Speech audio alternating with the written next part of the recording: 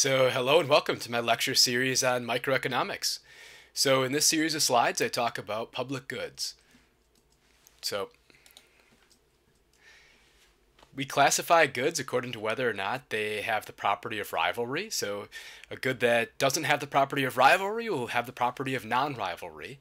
And we can classify goods according to if they have the property of excludability or non-excludability. So what do these things mean? Well, we'd say a good is rival if one person's consumption of that good will diminish how much exists for other people.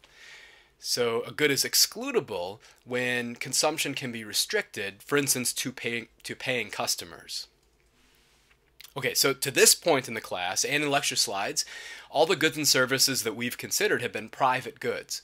So private goods are going to be those that have the characteristic of rivalry and excludability.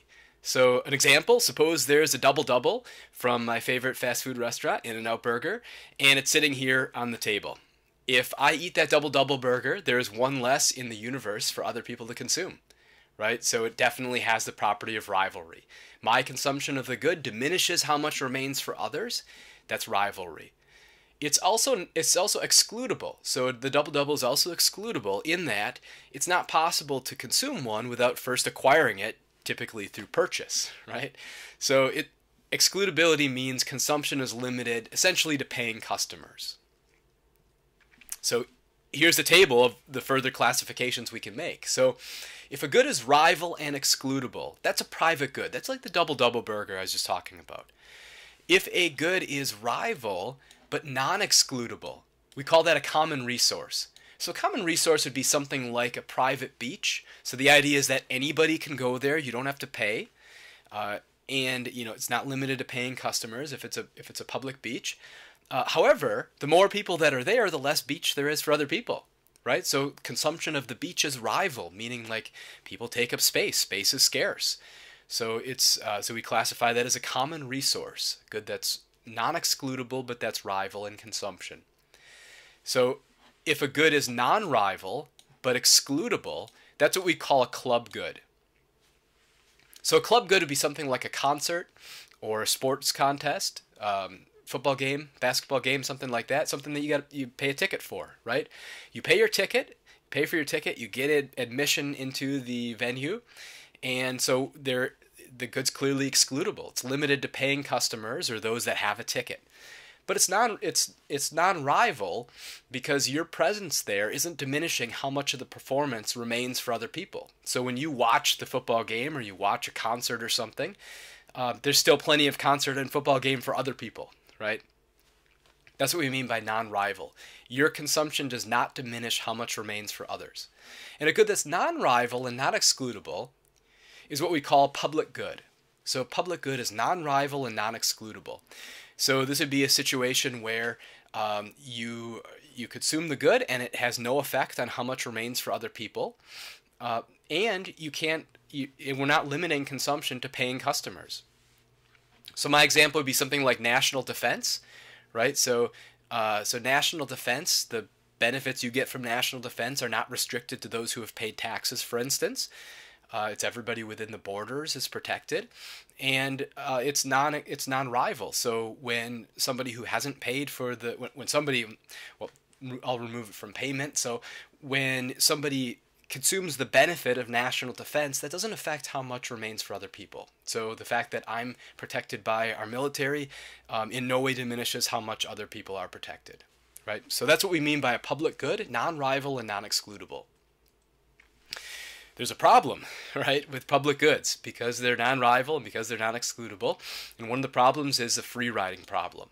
So free riding is where somebody who hasn't paid is able to consume the good.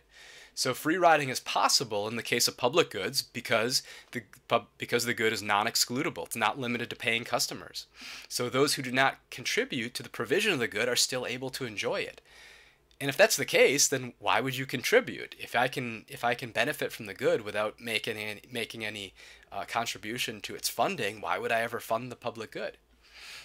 And if you don't, well, then you're a free rider. And so the free riding problem is this incentive problem between individuals and the group, essentially. So for example, anyone who listens to NPR or watches PBS but never makes a donation is a free rider. And the free rider problem is really prevalent here because whether or not you donate, the level of programming is the same. So you can increase your donation level or decide to donate. That's not going to have any effect on the quality of programming if we're looking just at the individual level. Now, if we're looking in the aggregate, if everybody makes a decision to donate, that might have an effect, right? But if we're just looking at the individual's choice, that's not going to have very much influence over the funding structure for NPR or PBS, and people know this, and so a lot of people don't donate, right? So every individual has an incentive to free ride. You could only worsen your situation in some sense by donating, right? Apart from any moral or ethical considerations, you have less money after making the donation. The problem, if everyone free rides, there's not enough funds to provide the public good, right? So there's not enough funds to produce the good. Another example of free riding, so suppose we privatize national defense. Suppose rather than taxes, every household could voluntarily give money to fund the military. Well, this could never work for a variety of reasons, but one problem is that presumably those with the most to lose would value defense the most and then would contribute most of the funding.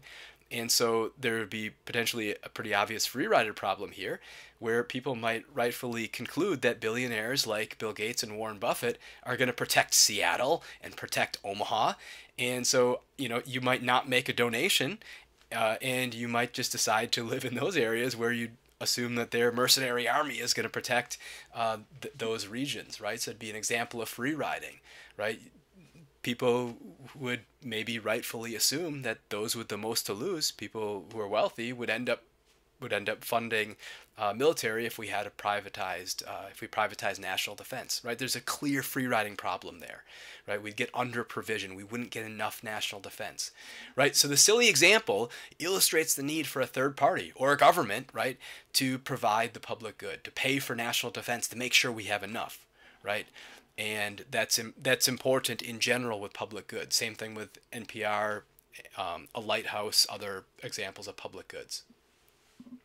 So there's a related problem for tragedy of the commons, or for common resources. This is called the tragedy of the commons.